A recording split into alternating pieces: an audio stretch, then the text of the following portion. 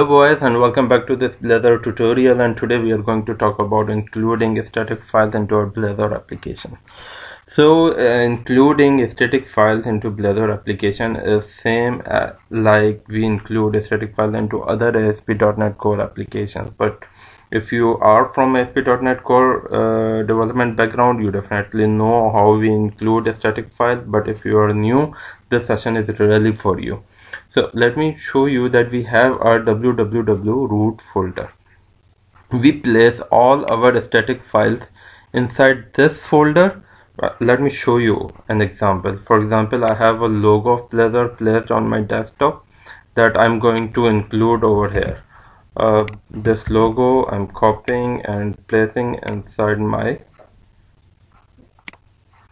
root, www root. Okay, so here it goes. Okay, and to include it into my index page, this is my index.razor. I simply need to write, let me give a break line over here, and I simply need to write image source from here. Okay, one more thing, let me tell you over here that Blazor does not support this tilt sign, so we need to remove the sign from here, otherwise you will not get your image on the page. Okay, now let's check it and run it. Don't forget to subscribe and don't forget to press the bell icon to get all my updated latest videos on time. And thanks for subscribing my channel. It's taking a bit more time. Okay, there we go. Here we have the logo. One more thing, if you want to change the location, let's change it from here.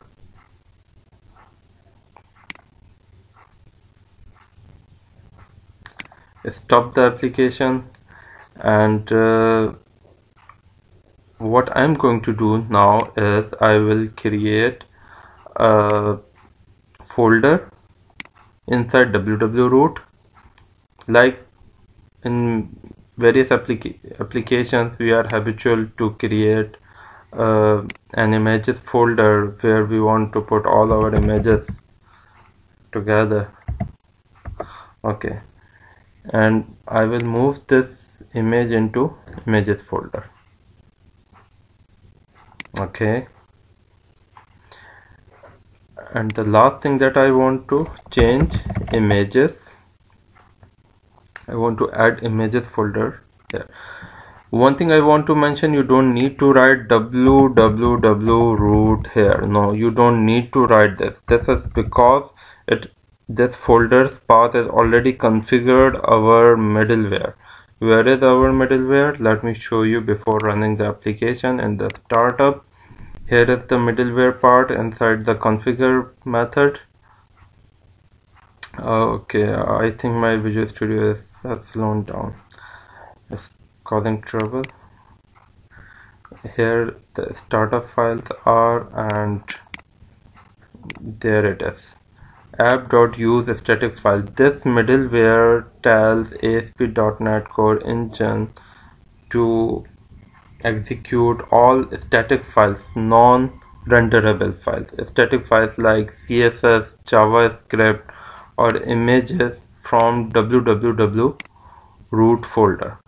But it is mandatory to include this folder inside our application, otherwise we will not be able to include any file from this www root folder. Let me give you a practical example over here. Let's make this line comment.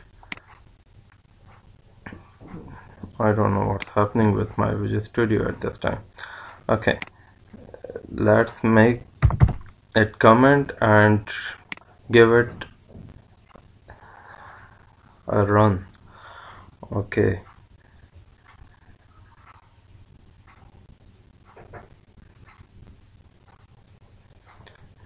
the layout has broken down. Neither this image is showing nor any CSS or JavaScript will be loaded. For example, if you will go into counter page, page may render, but this function will not work because it needs a JavaScript loaded from the server side. A Blazor's JavaScript works at the back end of this function. It is also not working. So to make it run, we need to uncomment the line that we commented.